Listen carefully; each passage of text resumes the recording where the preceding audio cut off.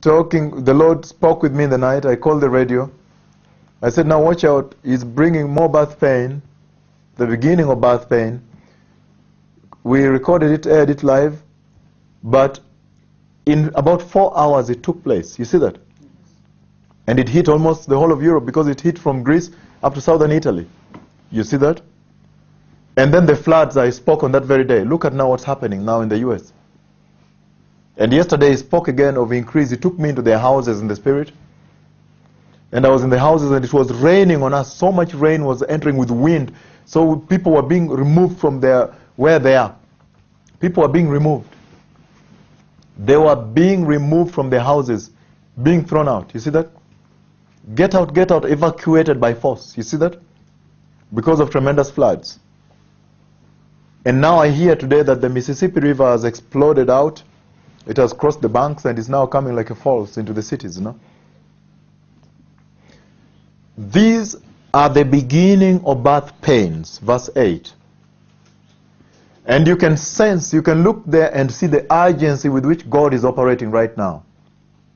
He's operating very urgently, which means his time frame is limited. You see that? But as he talks about the beginning of birth pain, the war coming to Iran, I was talking about that war.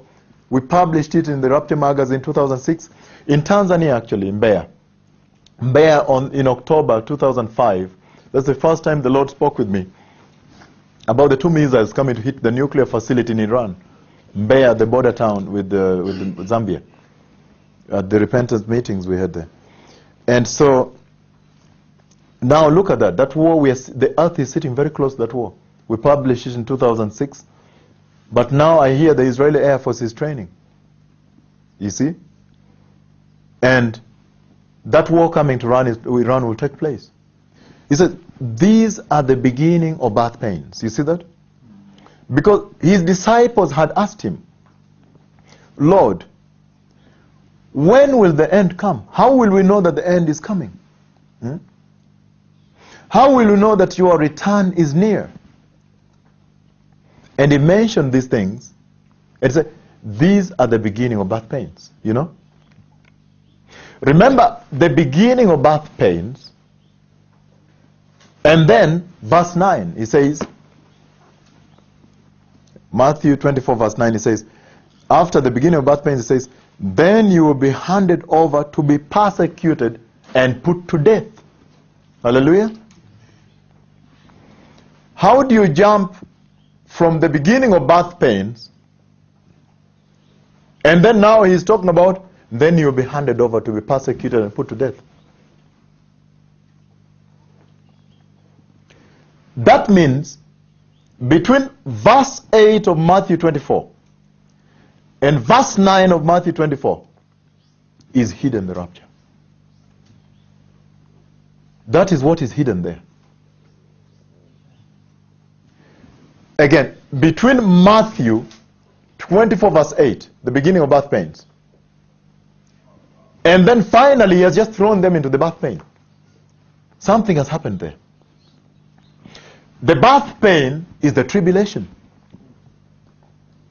And that's why when you look back at Revelation chapter 16 verse 15, it says, behold, I come like a thief, secretive, you know.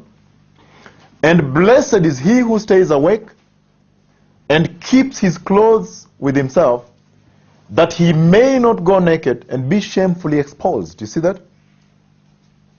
There is something secret about his coming on the rapture. And that is the door to the rapture.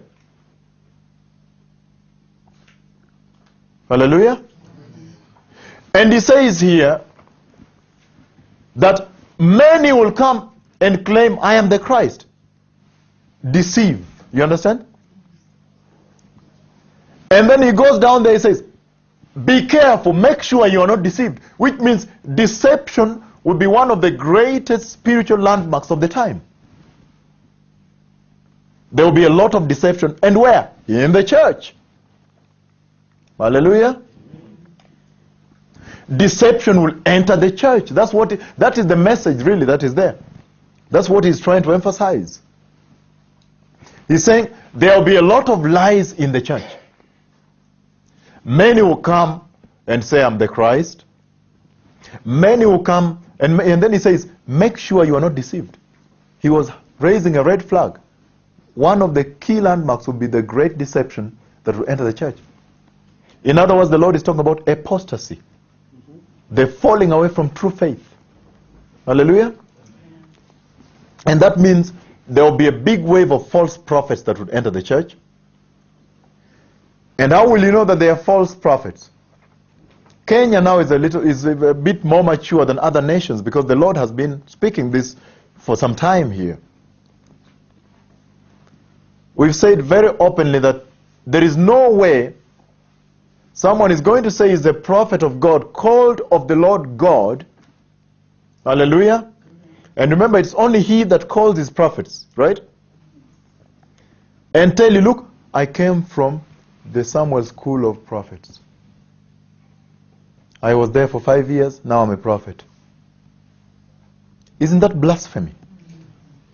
They taught me to speak certain words, thus saith the Lord. You see the big deception that entered the church. It entered the priesthood first.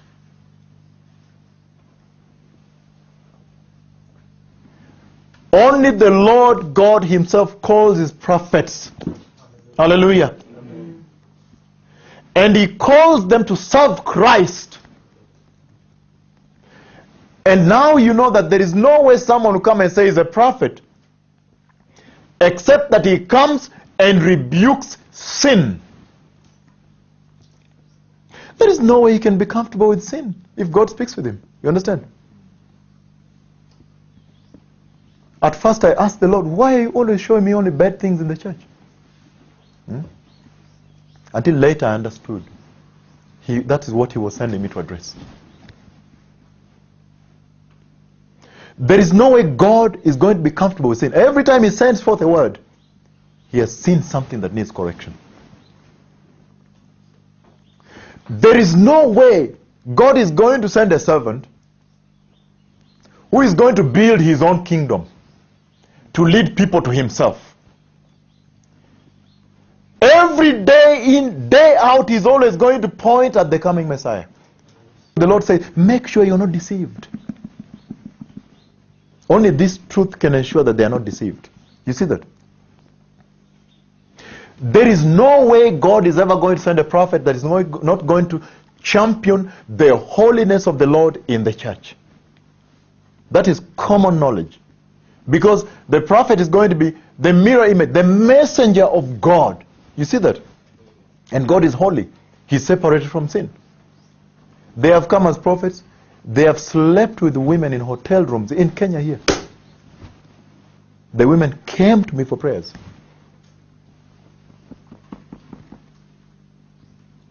And the pastor took me to serve him in the hotel room. They come to preach. Then he's preaching about his shoes. Remember? Do you know how expensive my shoes are? Do you know where I bought this suit from? Look at my wife. Do you know how much it cost me per month to keep that hair? The truth will have to set the church free right now. You understand? Let me tell you, this is the moment of truth.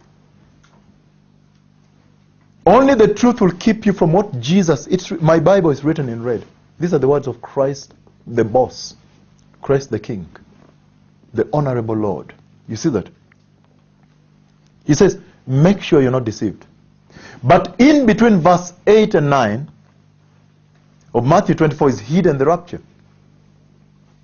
Because that means the birth pain you are seeing, the floods you are seeing, the earthquakes you are seeing, that means the famine, the global famine that you are seeing, these are the beginnings of birth pain.